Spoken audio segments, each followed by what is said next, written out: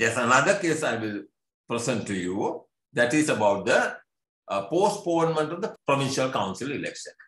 Under the Constitution of the Republic of Sri Lanka, the right of the people for periodic elections, that is the franchise, at periodic exercising of franchise at periodic election is a fundamental right under Article 4E of the Constitution, which cannot be taken away, which is an entrenched right.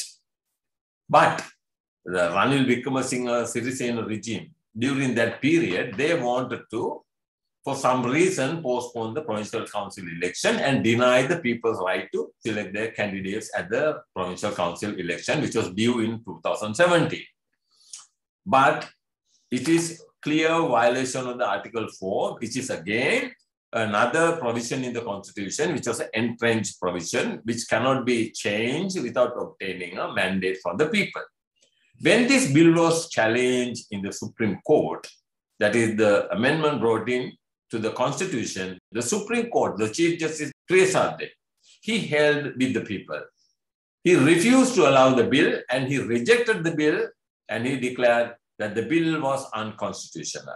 The date that he made the order was, I believe it was 8th of September 2017. Ranil Wickremesinghe Sirisena government respected the court order? No.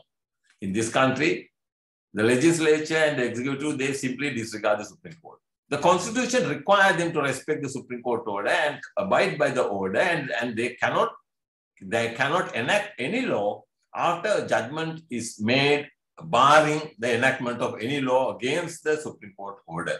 But the legislature at that time, they simply, it is unbelievable.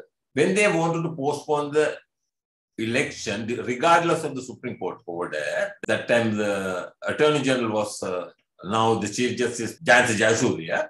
He was summoned to the House by the Speaker and he was asked to give his opinion to the House. It is unbelievable.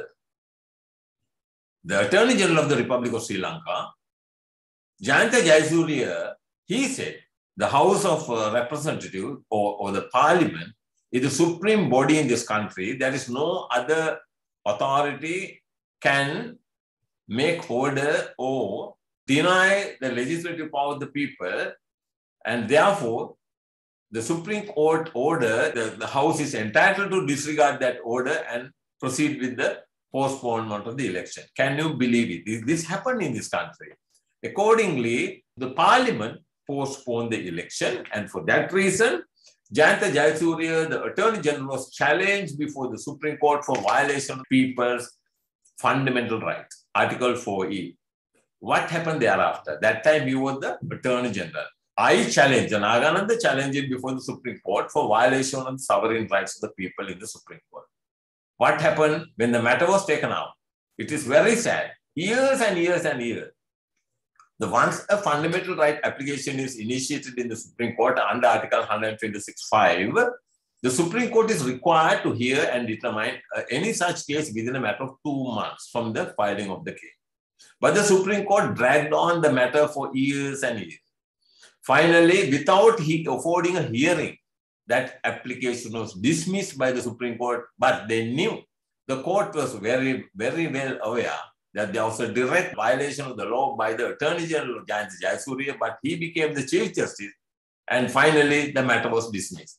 This is the state of affairs in the Republic of Sri Lanka. But unfortunately, international community is unaware. Even the most citizens of this country is unaware how the judiciary failed the nation. So the people believe that the legislature and the executive is the responsible for the situation that we face today. But I say that not just the legislature and the executive, judiciary is equally responsible for the situation that we face in.